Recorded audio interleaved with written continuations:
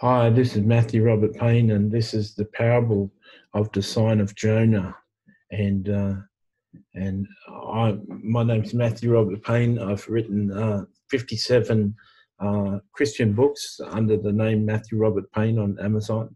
I've written 850 articles that are found on that are found on eZine articles, EZINE articles.com, and I've got 2,500 videos on YouTube, and I'm doing all sorts of things. Soon my books will be free in 6 months. Okay, so this is a parable of the sign of Jonah, and this is going to be one parable of 54 parables that will be found on a playlist on YouTube. I think I'm up to 39 now, so you can find 39 parables on YouTube under a playlist called The Parables of Jesus Made Simple, and in a month or so you'll find the whole 54. I hope you enjoy this and get something from it. We're just going to go to the text. I don't often go to the text before the parable, but I thought I felt led to do this because it says some of the scribes and Pharisees answered saying, "Teacher, we want to see a sign from you." So they're answering something. And so I went before, either make the tree and its fruit good, or else make the tree bad and the fruit bad, for a tree is known by its fruit. Brood of vipers, how can you, being evil, speak good things?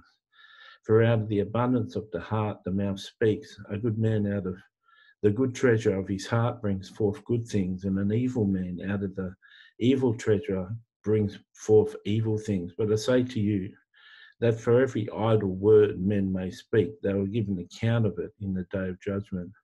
For by your words you will be justified, and by your words you will be condemned.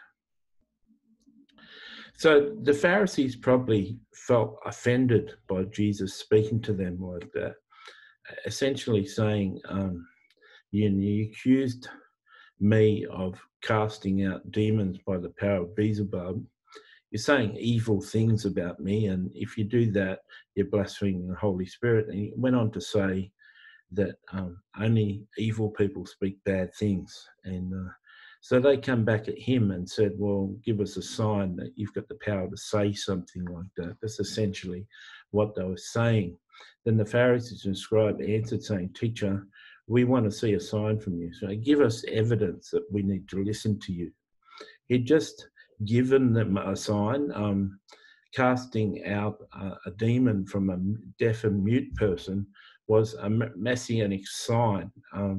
Only the Messiah could do it. People who delivered demons used to ask the demon what its name was and then cast it out by name.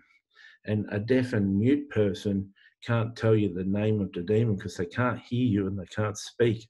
So Jesus had just given them a sign, and they refused to accept the sign, and so they've asked for another sign. Jesus firmly rebuked them. But he answered and said to them, "An evil and adulterous generation seeks after a sign, and no sign will be given to you." So he's doubling down on the fact that they're evil. Right? No sign will be given to them except the sign of the prophet Jonah. For as Jonah was 3 days and 3 nights in the belly of the great fish, so will the Son of Man be 3 days and 3 nights in the heart of the earth, which is where hell is. The men of Nineveh will rise up in the judgment with this generation and condemn it, because they repented at the preaching of Jonah. Indeed, a greater than Jonah is here. The queen of the south will rise up in judgment with this generation and condemn it, for she came from the ends of the earth to hear the wisdom of Solomon. And indeed, a greater than Solomon is here. So Jesus is saying that if you're going after a sign, you're not going to get one. Now, here's one of the conundrums with God, that in Romans 1, it says that God makes creation speak for him. If you're looking for evidence of God, you can find evidence of God. But if you're trying to prove that there's a God, you're trying to get God to prove himself, he won't. God has got a good self-esteem and he knows who he is. And unless you're honestly seeking truth, he's not going to prove to you who he is. And that's just something about God. So he hasn't changed. There's people all the time asking for signs of God. I know a story. I heard a story of an atheist. He went to an evangelistic meeting, and the evangelist really challenged him. He really liked the evangelist. He really liked the message, and it touched his heart and plucked his spirit enough for him to come out the side, the back of the hall, and say to God, God, I want to believe you're here. Please just give me a sign that you really exist. And an angel appeared in the sky and winked at him and waved at him and flew off and disappeared. And the atheist became a powerful Christian. So God is not beyond revealing himself to people. You remember when Jesus was being taken before the cross and Pilate said he was seeking truth. Jesus said, everyone who seeks truth will find it. So Jesus is the way, the truth, and the life, and the Holy Spirit is the teacher and counselor. And you can bet if someone is genuinely seeking truth and seeking to find God, he'll find him. But here's the Pharisees weren't saying that. The Pharisees were saying, give us a sign that you're something fantastic, that we should listen to you. Jesus had already given them a sign. He'd just cast a demon out of a deaf and mute person. I challenge a modern day Christian to do that. And so he'd already given a sign, and they were saying, well, show us who you really are. And too many people fall for that trap, trying to prove themselves, and Jesus wasn't having any of it. And he said, I'll give you a sign. I'll disappear for 3 days and 3 nights in the belly of the earth, like Jonah disappeared in the fish. And when I come back, you'll know it's me. Well, when he came back, many people become Christians, and even some of the Pharisees, if you know Jesus well, gave their life to Jesus.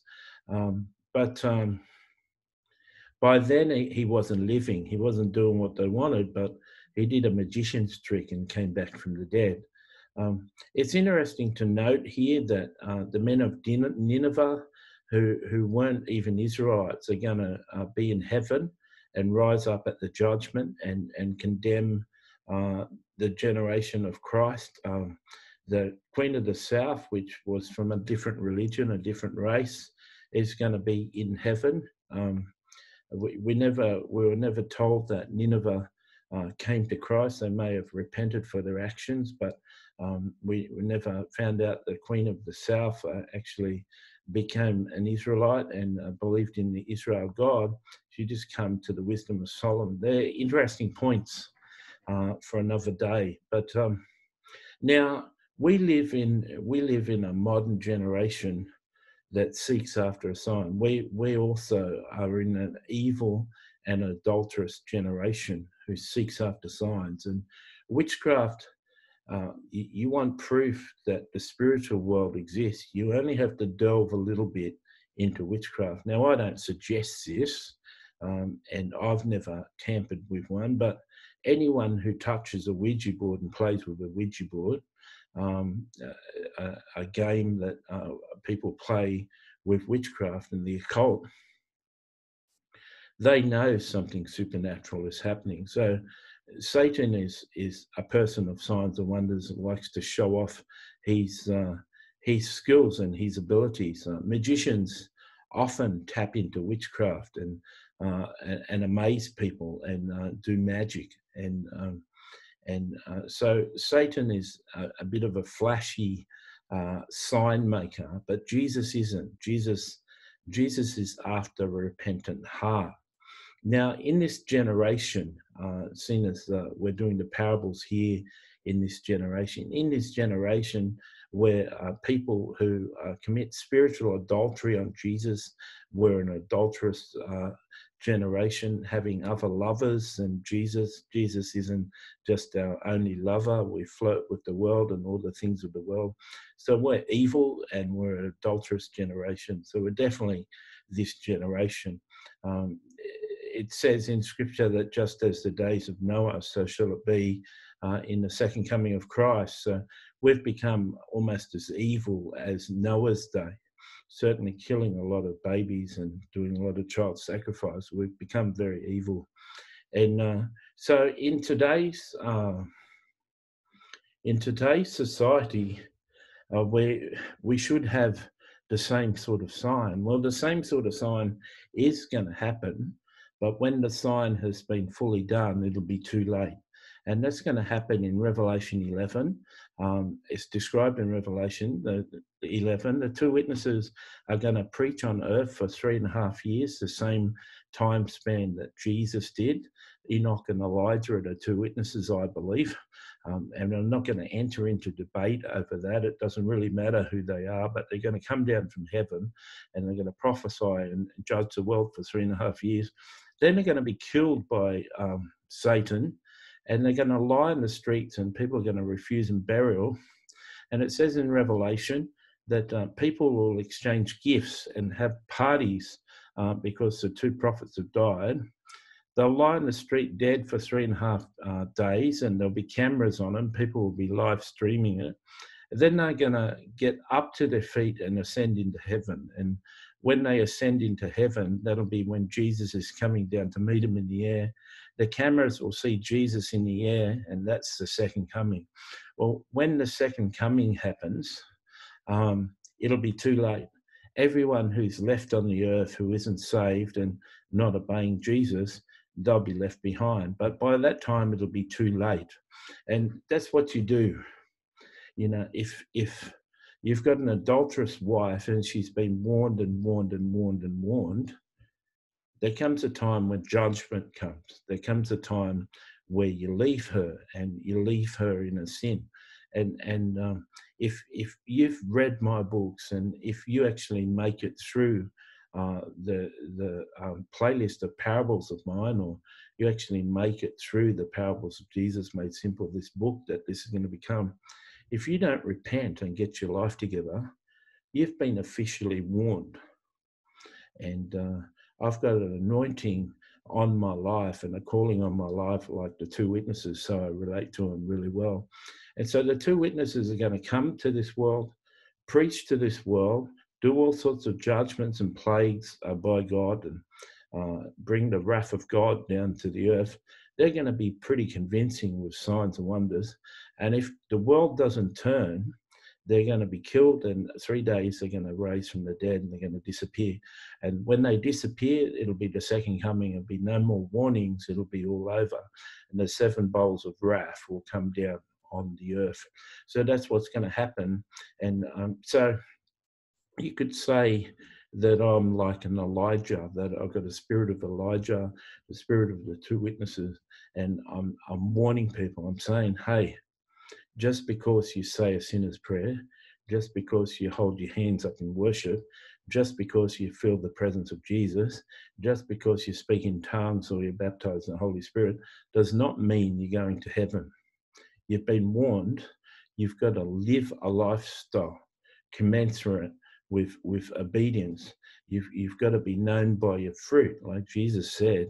Wisdom is known by its children. You've got to produce lasting fruit, and you've got to do good works, and you've got to. I'm not saying you've got to earn your salvation, but you've got to prove your salvation. You've got to prove that you're saved, and you've got to really bear sheep. So this has got a modern context, and in your lifetime, if you're not over 70 years of age, you should see the two witnesses.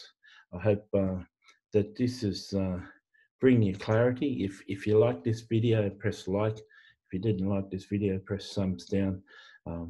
Please encourage me with a comment. If you feel that you want to subscribe to my channel, please subscribe. and be encouraged.